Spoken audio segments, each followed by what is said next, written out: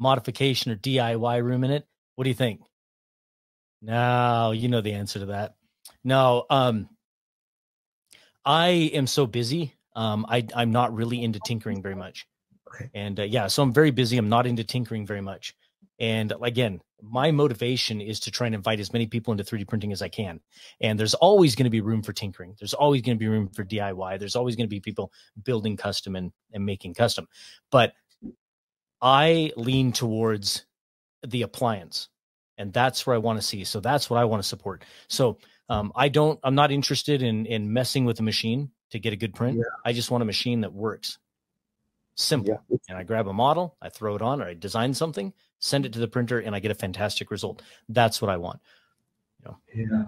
Yeah, true. Is like the basis need and basis demand for the 3D printer. I think, yeah, of course.